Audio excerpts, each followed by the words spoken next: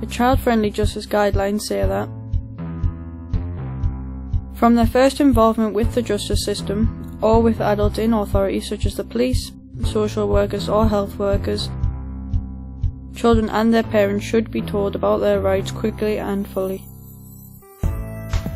This includes information about whether the decision about their life will be made by a judge in court, how long it will take to make a decision affecting them, what kind of help is available to them at all stages of the process,